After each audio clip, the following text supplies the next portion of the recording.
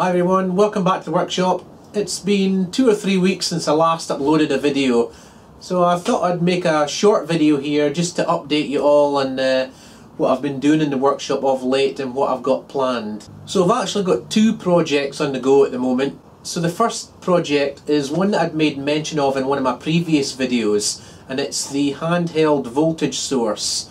But like I said, I've got an analog one that I use in the workshop all the time, and I thought it'd be nice to make an Arduino powered one with a pretty accurate D-to-A converter inside it and all the rest of it. So I'll take you down on the workbench and show you how I'm getting on with that.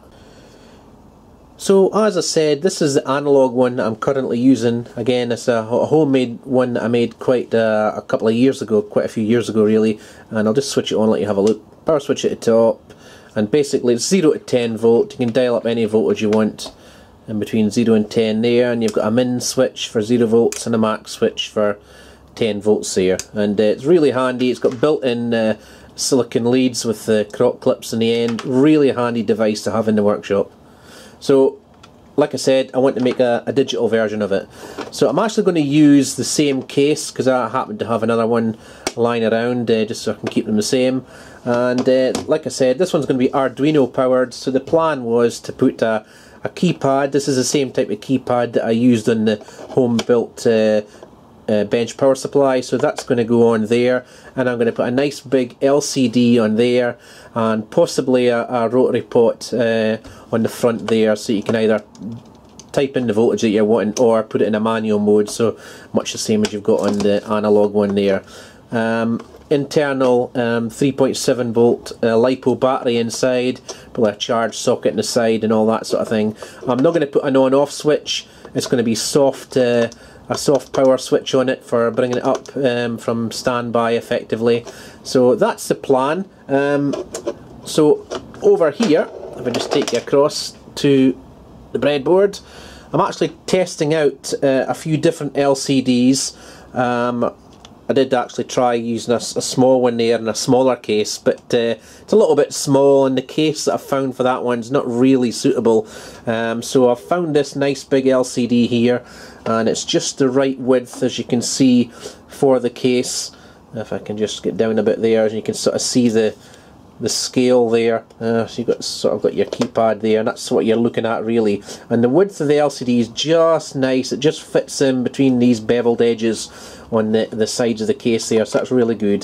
The code that I've got running at the moment, basically here's an Arduino Nano there. The code that I've got running at the moment is just some test code.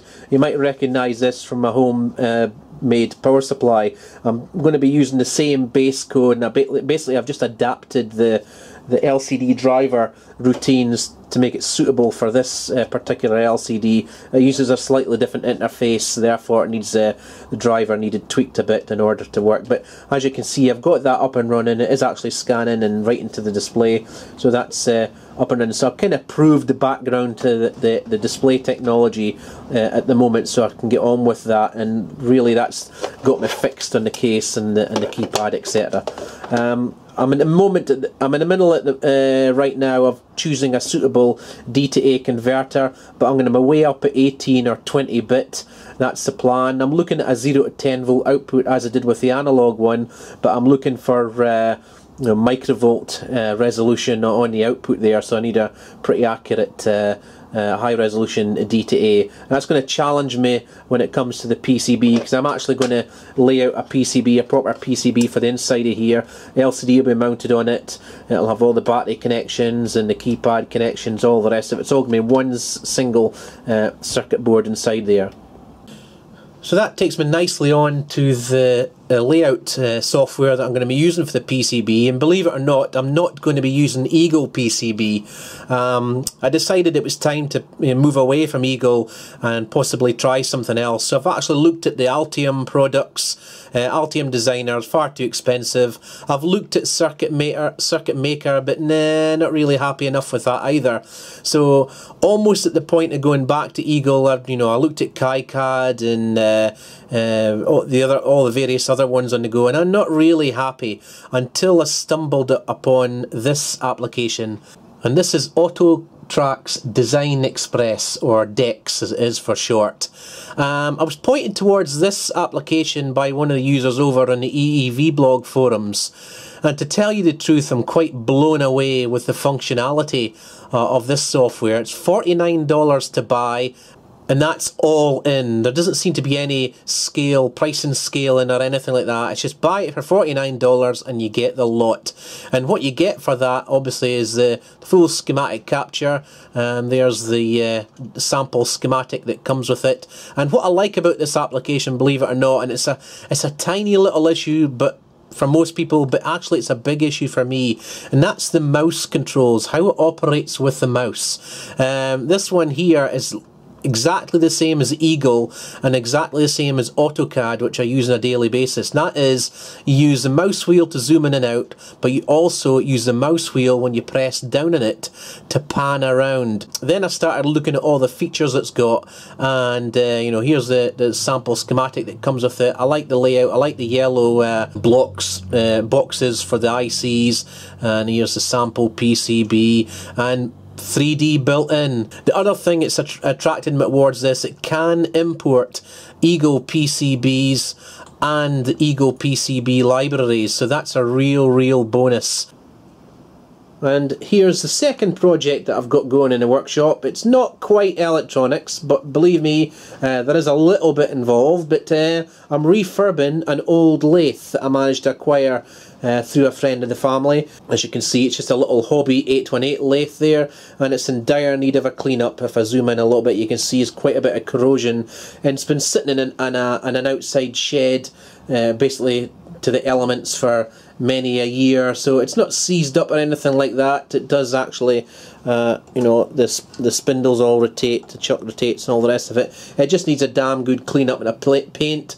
So the plan is that's going to be another project that I'll be working on, you know, pretty soon. This end here, where it's belt driven from a motor that's meant to blow the lathe itself, and a belt coming up to drive this here, and a few bits of gears there. There's a cover missing here, but I'm not too worried about that because I want to actually make some modifications around this area. I'm actually going to get a proper stand for the lathe, the type with the two columns with the little drawers in each one of the columns, and the idea is that I've got a motor here that I'm going to mount below the pulley, the main pulley here, inside one of the pillars there, and the belt will come up here, up onto the pulleys here, and then I'm obviously going to encase this in a nice alloy or steel enclosure for all that there. I don't plan on being able to change the gearing on the belt here, because what I'm going to do, and this is where the electronics come in, this is a single phase AC motor, so I'm going to get a variable drive for it, and I'm going to be able to vary the speed of the motor rather than run it at full speed all the time. So there'll be a control upon the lathe here for adjusting the speed, and it won't be from zero. These motors don't like 0 RPM or anything quite low, but I don't need anything that slow, not on a lathe anyway, so it'll be able to vary it from probably about 25% all the way up to 100% full speed. So that's the plan there. So I'll be working on that one. There's not going to be much of a video on it. I'll probably just do another video once I get the motor installed and I start working on the variable speed drive for it. But this is just something, a little bit of a toy for me to put through in the other part of the workshop through that door there.